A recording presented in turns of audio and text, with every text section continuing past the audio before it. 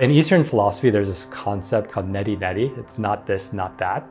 And it's kind of trying to get you towards the meaning of life. So you would say like, once I make my first, 6-figure a year, like then I'll be happy. The first time it happens, you feel good for like maybe a year or something, right? You're like really proud of yourself. You buy yourself some nice stuff. You take your girlfriend out, wherever. That game continues. The stakes get higher, right? It's New York City apartments, it's cars, it's vacations, it's honeymoons, it's weddings. It's very similar to the behavior of addiction. Like you need a little bit more.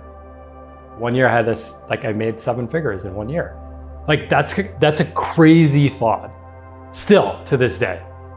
It felt good. Like I put money in my kids' college funds and like bought myself like some, $300 sneakers. But we're back to that concept of neti. It's like not this, not that. That wasn't it. Like what is it? What is that feeling that like makes you come alive every moment? Is it crazy to think that that can't be a part of my life? I had achieved a lot of the things that I wanted to achieve, but I didn't feel any closer to that feeling of what is it, what makes me come alive. I was like, you know what? This is not the playbook. I'm actually playing the wrong game. My name is Khe Hy. I'm a writer, an entrepreneur, and a teacher, and I'm a creator.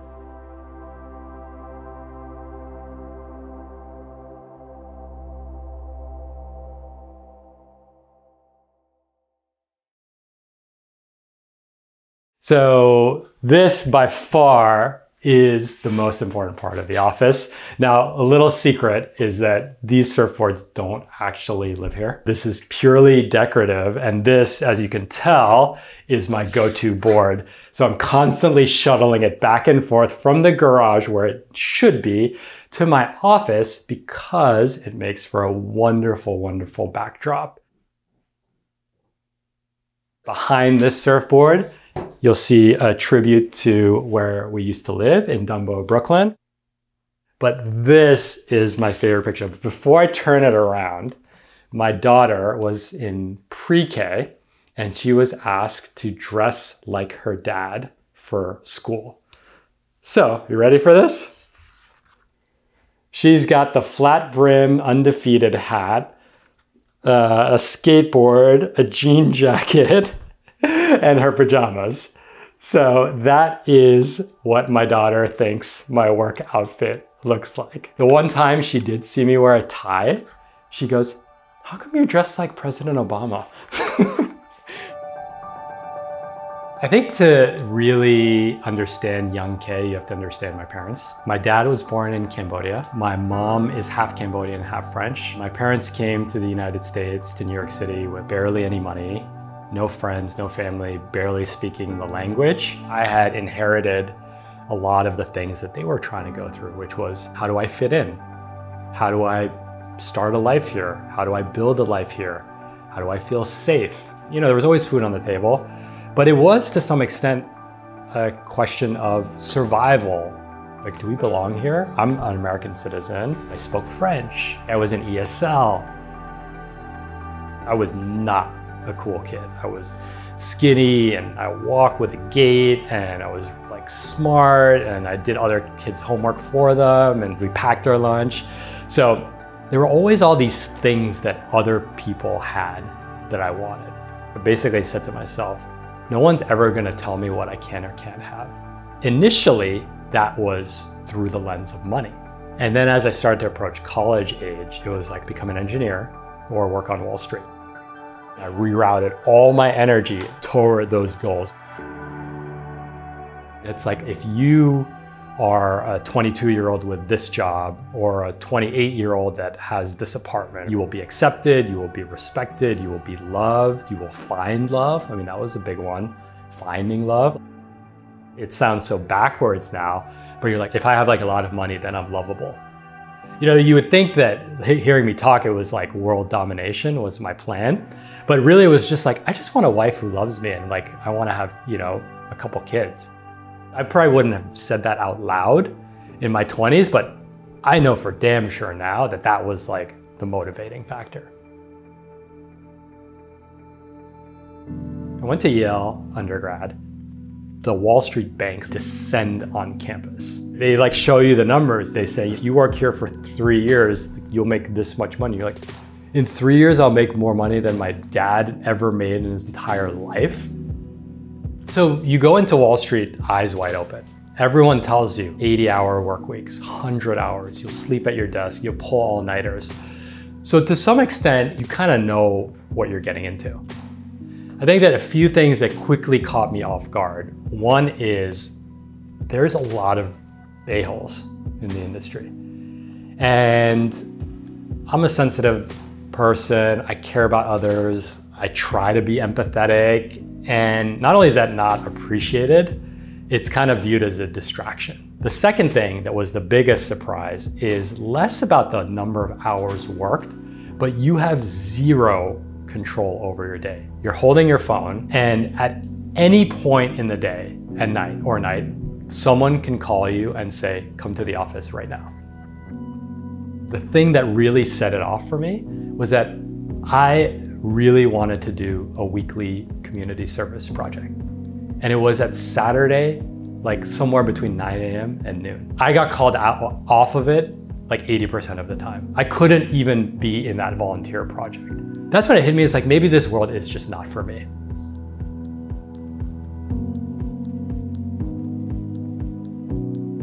There was also a lot of drinking and like a lot of partying. So it was kind of this like, I think in hindsight, the whole thing is like a giant numbing cycle. Like you numb yourself from, you know, some of the things you're insecure about through work. And then you get off of work and then you numb yourself with partying and drinking because you're like, I can't believe I just worked 100 hours. What's the point of this? So you're in this like weird numbing cycle. One of my spiritual teachers has this phrase, he's like the pebble in your shoe, where there's something in your foot that's bothering you, but it's not bothering you enough and you can still keep walking. And I was like, something feels off. So now I'm in my early 30s. I have one kid. I've done this for a while. You know, I own my own apartment. Like I'm married and I have a certain title. By the old playbook, that's it. I've arrived, like I'm here, we did it, you know, like high-fiving myself and all of that, but like still, the pebble was there. Most people just keep walking with the pebble because it's just not annoying enough to like take your shoe off, look at the contents, take out the pebble, put your shoe back on, tie your knots, keep walking again. I knew that there was something else. Like, what is that feeling where you jump out of bed so excited to be alive? What is that activity where you just lose yourself in time? The newsletter started in January of 2015. I was on vacation in Turks and Caicos, and I was a little bit checked out, and I was just reading some stuff on the internet. I've always loved the internet and Twitter and all that, and I just found some interesting articles, and I just created in a 36-person email BCC on Gmail. That was the title, I remember this so good, it was 5 interesting links from my recent vacation.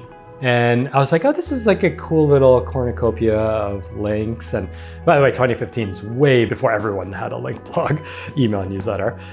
And I just sent it as a BCC, and the famous last sentence was, I'm not sure when I'll have time to do this again, because I was on vacation. I actually don't think I did it for 1 or 2 more weeks. And people started to reply, and they're like, that was really good. Like, where'd you find these things? And in my mind, I was like, I just found them on Twitter, right? Like Wall Street people back then were definitely not on Twitter. And so I was like, okay, they thought it was cool. I like reading lots of internet articles. Blurbing them was like a cool little value add. I strongly believe that if there's something that I know or have access to that would benefit someone else, then it's my duty to share it with them. And so I think what made the newsletter such a powerful thing was it was really just riding off of the coattails of that sense of duty that was just in my bones. I grew up skateboarding and I love board sports. I love surfing, I love snowboarding. So I always had that kind of West Coast vibe to me. And so I always loved the word rad because it's short, it's one syllable. There's different definitions of it, but the one that I attach to is to be effortlessly cool. That made me feel so excited. And I said, like, there's gotta be a way that you can translate that energy and enthusiasm into a way that allows you to make a living. I owe it to myself to try to figure that out. Maybe it's not possible. Maybe all these people are right that, like, you gotta go through the motions. You gotta get on the hamster wheel.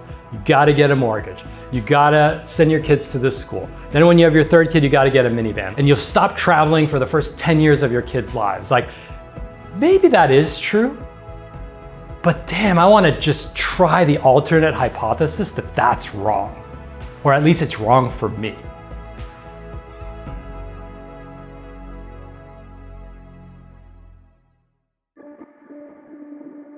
I guess you could say I quit because I didn't feel alive. Like, people thought I had lost my mind. I think that they wanted to get me committed. I found out later that a group of friends had a text thread of staging an intervention. The intervention was, let's get him to stop writing on the internet just in case he wants to come back to the industry. They'll never hire this weepy, emo, former Wall Street bro, and let's just save him from himself. It's interesting what happens when you leave the establishment. I had, through mostly luck, a little bit of hard work and a little bit of good timing, gotten the highest title in the company. You have people that are 9 years older than me that didn't have the title that I had, that were working towards it, and I walk away from that. So right away, it's messy, because you're basically saying to people, I have what you want, and I don't want it. Someone who knew me well told a friend, I've seen this playbook before. They don't realize how much money they spend. They think it's easy to be an entrepreneur. They're actually not cut out to be entrepreneurs. They're gonna spend way more money than they think, and mark my words, in 5 years his wife will leave him. And I'm like, are you serious? This is someone who knew me well, saying this behind my back, and it got back to me. That was hard. I wasn't sure that I was making the right decision. Plus, on top of that, at least if you're gonna quit, have a plan. I didn't have a plan. My wife, Lisa, is incredible, and we're always on the same page on these big life decisions. We don't start on the same page, but they're not happening without us both being on the same page. She's like, I trust you. So the first thing I did is I just stopped carrying my phone around with me. And that was just totally liberating. So I'd worked for 15 years, basically. And when you're not working, you're always kind of working. So there's always that expectation, that reflex to grab your phone, like you see an email that you didn't want to see, and you don't have to do it I was old enough that I didn't have to do it at that moment. But then it kind of sticks in the back of your head, and you're hanging out with your kid, but you're writing that response. I never knew what it was like to not have that feeling as an adult. I remember we were in New York. Soraya, my eldest, was 14 months, and we just walked around on Tuesdays. I started blogging, and I was blogging in a very vulnerable way. And all my Wall Street friends were like, you're a Wall Street guy. We're not vulnerable. And even if we are, we don't say it, and we're men, and we're strong, and we're this, and we're that. And I was like, I'm really scared. I don't know if this is the right decision.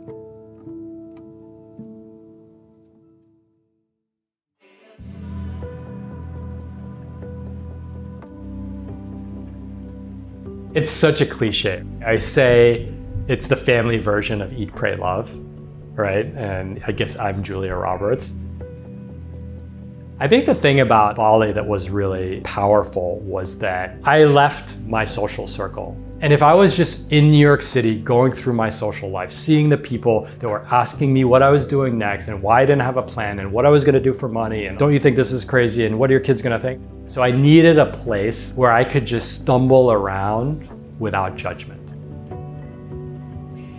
I view the newsletter in that period right after I quit as an identity anchor, because it's really hard to leave something established and not have an identity anchor. And so I could kind of point to that and say like, oh, this is kind of the thing, right? And it was never meant to be a business. It was just like a fun thing that I did. The newsletter really became like a launch pad for creative expression.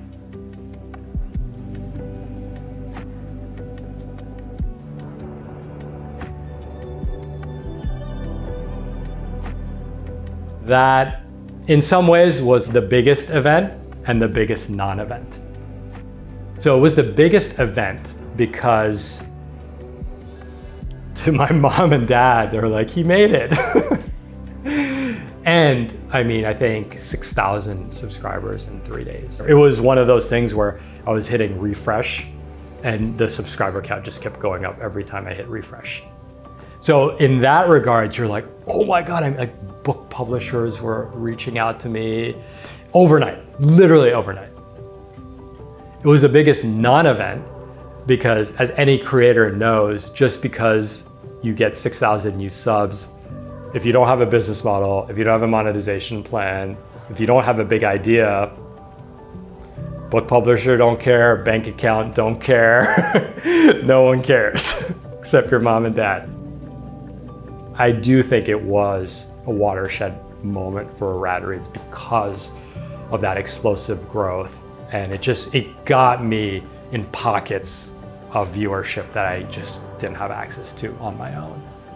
But it was a non-event because a year after that, I still had no idea what I was doing.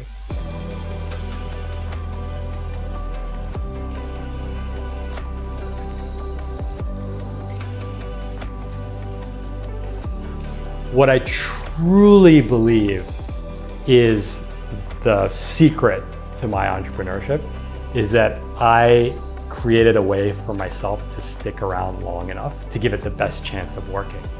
And your mind might immediately go towards like money or financial security, but no, it's like inner critic, self-doubt, imposter syndrome, chasing things that you don't really want, self-judgment, judging others, competition, source of motivation. These are all things that might seem super difficult to one person or like so down the fairway to another, but I have invested so much time and so much money in making sure that my head is screwed on right. I've just been able to stay emotionally solvent long enough to have planted enough seeds and watered them, and now there's like a forest growing. But if I had to tap out after year 2, I would have maybe planted one seed that didn't even have enough time to grow. But year 6, there's like 10 seeds that are like saplings. And year 10, there'll be like 50 seeds that are trees. And so it's really just buying yourself the time to let your gifts, your lights like shine through. And it takes a lot of time. Like I just did the math, I probably spend 10,000 hours writing email in the past 6 years. If you show up for 6 years and get out of your way as often as possible, you're probably going to be just fine.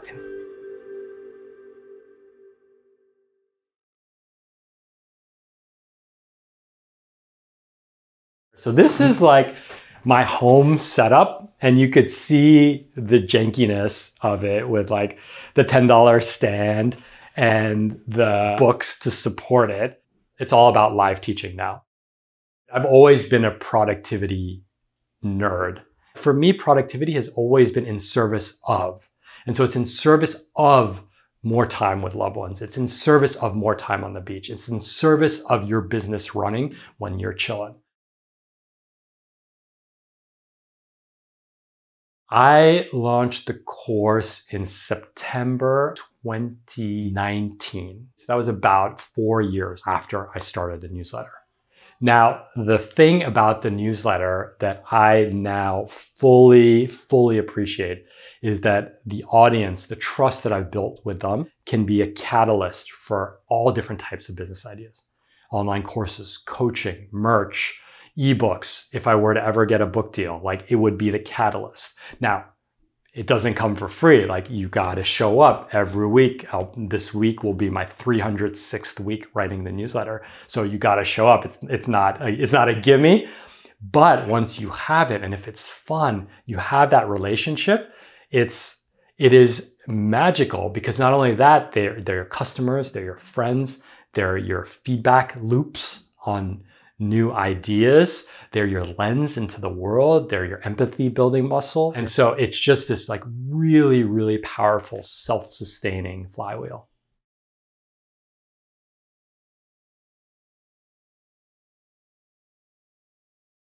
Hello everyone. Hello Michael. Hello John. Lexi, good to see you. Sarah, surfing recently? We got some good Southern California swell. Good to see everyone. When you're stuck, when you hit resistance, examine the craving. What if this were easy? What's behind this? What is the emotion behind the blocker? What is the desire behind the underlying desire? You've all seen this, but I want to just bring it back up. The regrets of the dying. I wish I hadn't worked so hard. I wish I had the courage to express my feelings. I wish I'd stayed in touch with my friends. I wish I'd let myself be happier. I wish I'd had the courage to live a life true to myself, not to the life others expected of me.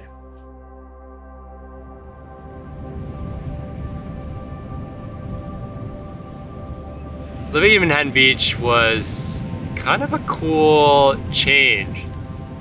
It was my first time living in a house. A lifelong dream had come true, and that was to be able to walk to the beach.